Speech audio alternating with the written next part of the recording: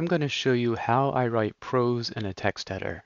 This is inspired by two things. First, it's inspired by software development technique, coding, and it's also inspired by a wonderful application available on Windows called WriteMonkey. It's a markdown editor with really many great savvy features, very useful. So the first thing I want to do is I want to edit something I'm working on. So here is a paper I'm working on, and you can see it's markdown. It's using a monospace font, which is best, for instance, when you're using tables, things like that. And I also want to open the script that I'm going to use to remember what it is I want to talk about. So here I have two tabs. I have the script tab and the complicity tab. Now to help me move through the points I want to touch on in the right order and so I don't forget anything, I want to put this in a side pane. So I could say there's a plugin called Origami,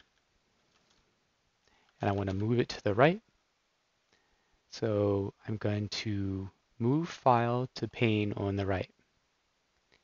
And then I'm going to, since those are relatively narrow, particularly the manuscript that I'm interested in editing, I'm going to move to a wider screen layout.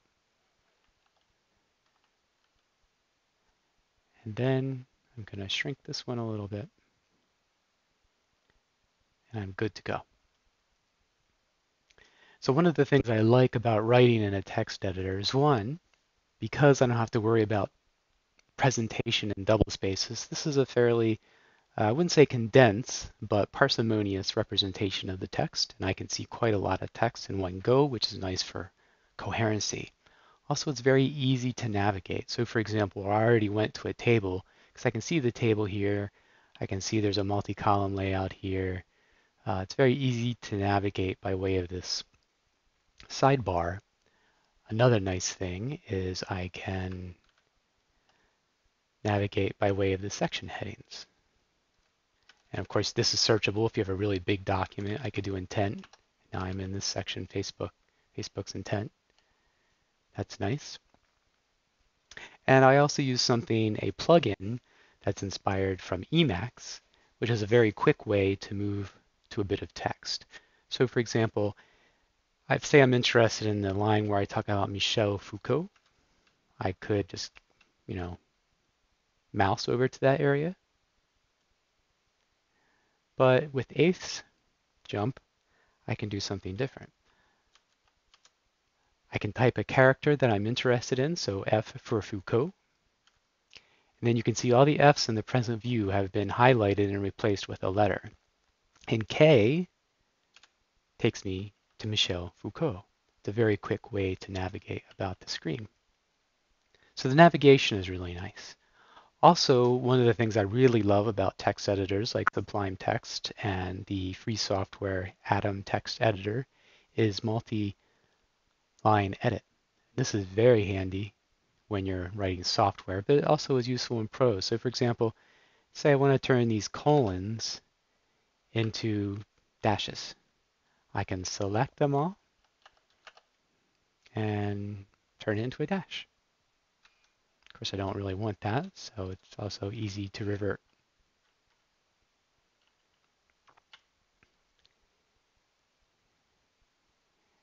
I'm now writing using something called, on the web, semantic line feeds. And that means simply every sentence is its own line. This is really nice for when you're using version control software. I use Git, which I'll talk a little bit about shortly. And so if I delete a line, it's very clear what happened when you look at your differences, your diffs.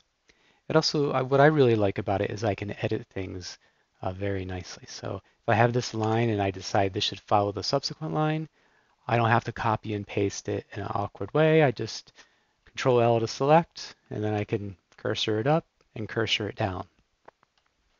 Now you'll see here on the left, I'm running something called git gutter, which tells me text change I've made. So you can see it says you've deleted a line here and you've added a line here. I'll come back to that in a little bit more, but that's also very nice.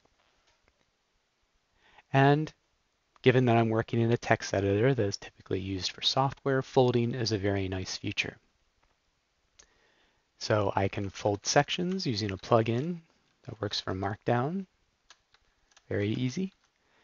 I also, given this is Markdown, I can write little comments to myself or with my collaborators. And again, this is just text enclosed in HTML comment, which is also a comment in Markdown. And so say I wanted to select all of my comments and fold them. That is certainly possible. Just use the right regular expression. And then I would select them all. And then I would use my fold keyboard shortcut. And now, throughout the document, all the comments are folded. Of course, it's easy to unfold them as well. And I accidentally turned that into uppercase. So again, I can turn that into lowercase.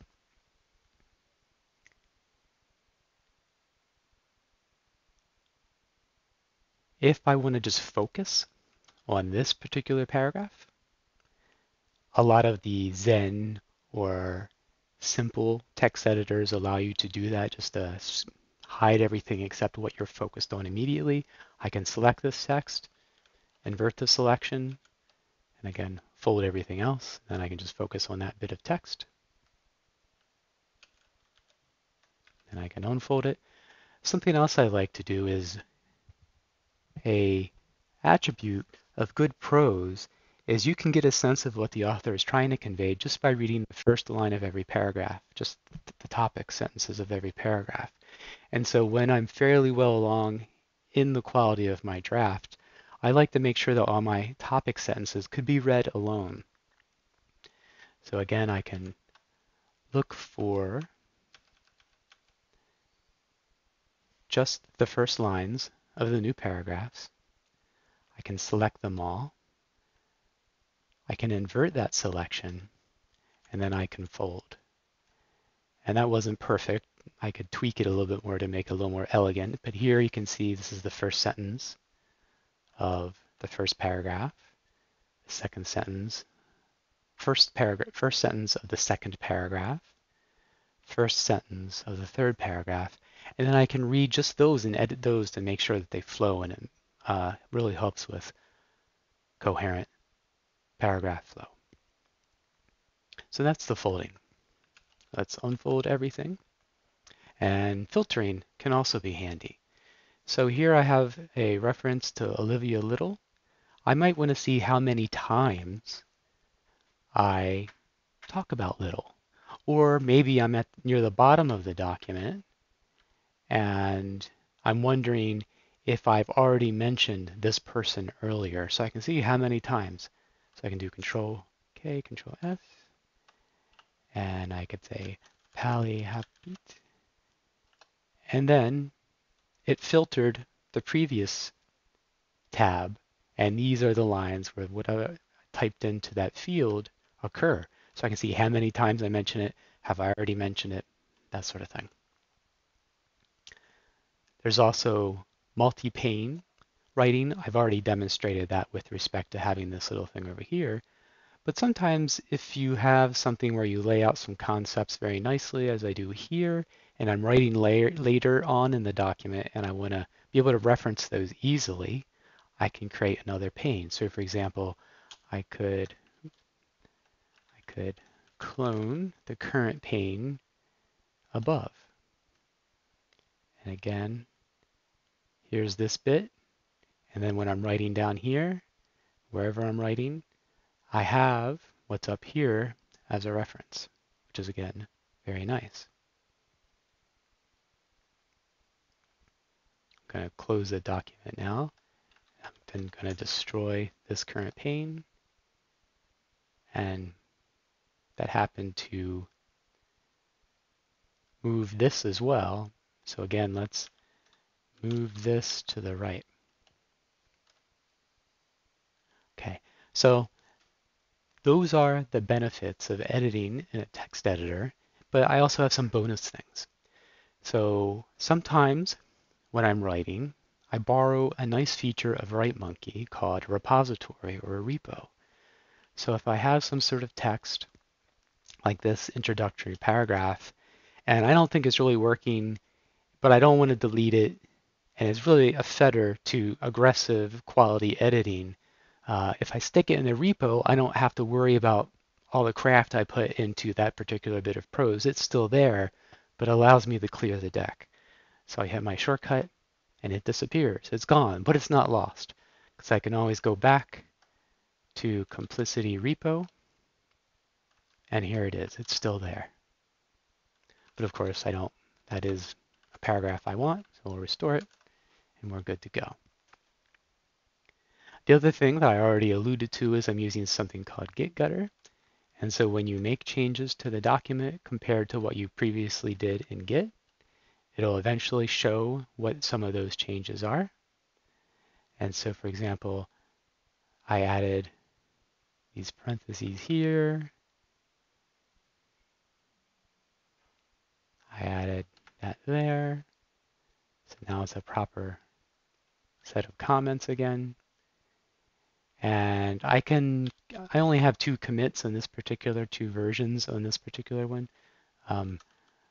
But I can go back to my initial commit 2 days ago and see all the differences compared to that. So again, I can see that I used to have a paragraph there, but it's gone. I could restore it. So now it's restored. I can look down elsewhere in the document, and I can see I made some sort of edit here. I made some sort of edit here.